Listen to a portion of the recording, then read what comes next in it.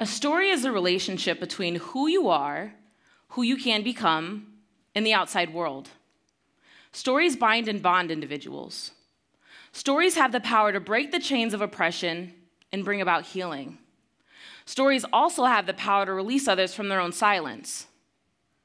All of us have a story, and in the most beautiful way, all of our stories are woven together by an invisible thread. This thread creates the fabric and essence of who we are. The thread that inspired my story happened about 25 years ago. In the spring of 1993, a young woman by the name of Amy began her college journey at Iowa State University.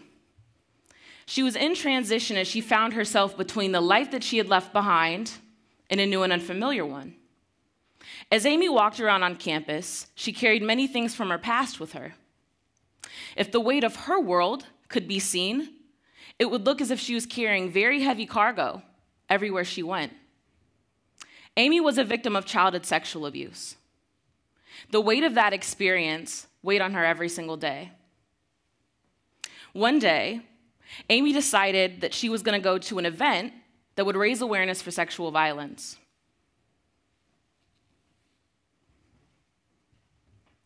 When she got there, she didn't realize that a single story would change the potential of her life.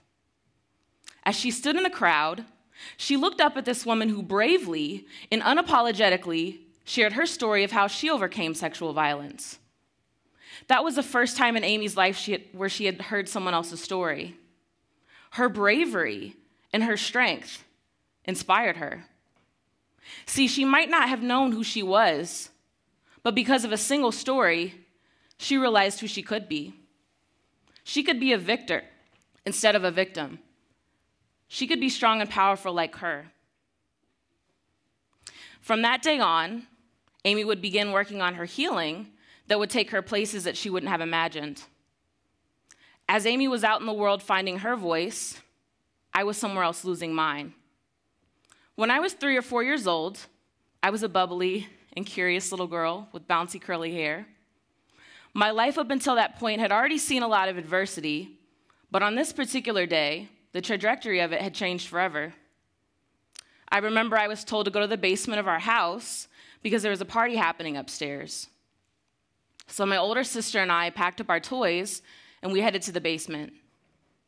We were playing Barbies under the pool table when we heard our older female cousin run down the stairs. She was running halfway through and she stopped. She looked at me and she said, "Hey, do you want to have sex?" That was the first time in my life that I heard that word. I didn't understand what it meant. She climbed to the pool table, and she proceeded to molest my sister and I, one by one in front of each other. She then forced my sister to molest me in front of her. That was devastating. Soon thereafter, my sister chose to molest me without my cousin's orders almost every day for several years. My voice, my innocence, my power of choice was ripped away from me. What's so damaging about sexual abuse is that it disrupts the core of who you are. I struggled trusting other people. I struggled to feel safe in my own body. My worldview was completely altered, and I was just a child. I never told. I never felt like telling was an option. It was my biggest secret. The abuse with my cousin didn't last very long, but the abuse with my sister lasted until I was in middle school. The only reason why it stopped was because she had to be moved out of state. After middle school and the completion of high school, I became the first in my family to graduate high school. I got a full-ride scholarship to Iowa State University. That was the first time in my life I could see life with a different lens. As I walked around on campus, I carried many things from my past with me.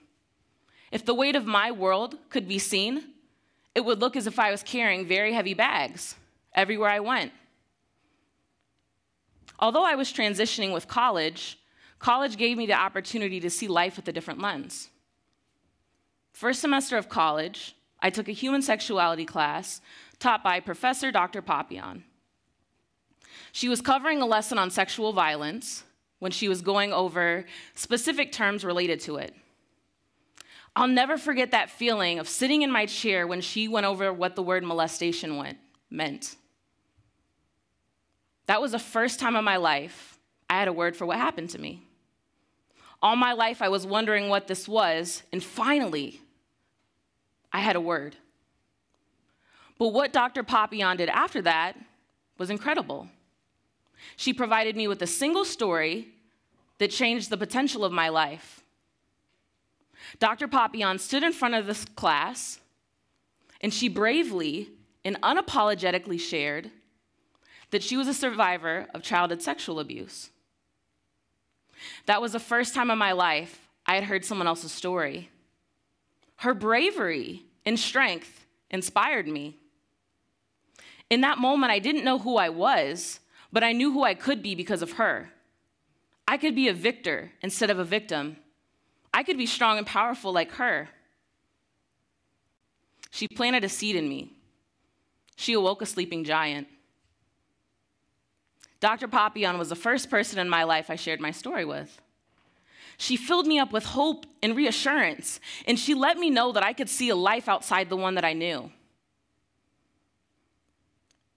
My professor, Dr. Papillon, is Amy. 15 years after she started to find her voice, she became a senior lecturer at Iowa State University.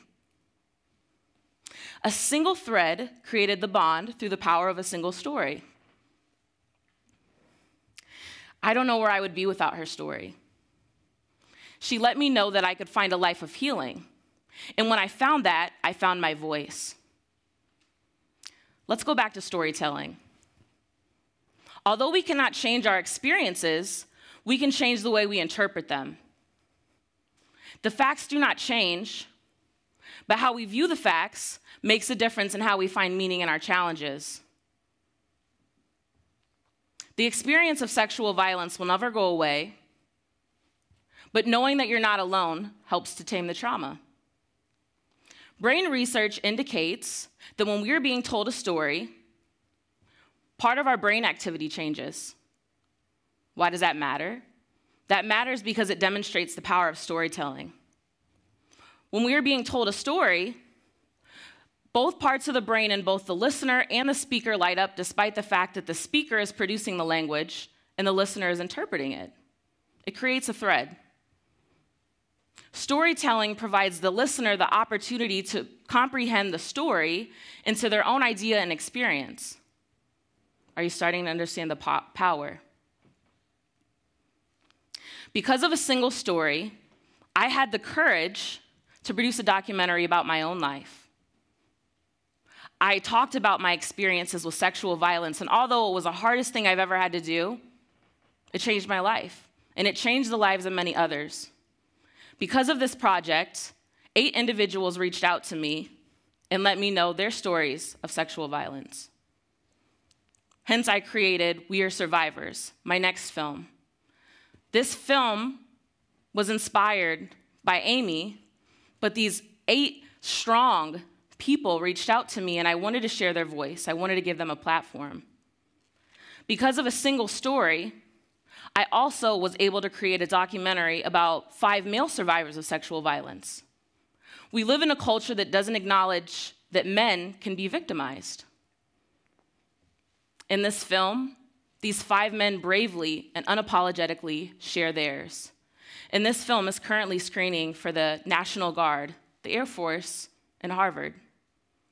Because of a single story, I have been able to find my voice and give so many other people their voice. I want you to reflect on the stories that you've heard in your life. Who are you because of them? Where would you be without them? What stories do you have in your life that could make a global impact? Dr. Papillon's story, without a doubt, made a global impact. Stories have the power to break the chains of oppression and bring about healing. Stories also have the power to release others from their own silence. All of us have stories, but they don't have to be our only stories. Who will you impact with yours? Thank you.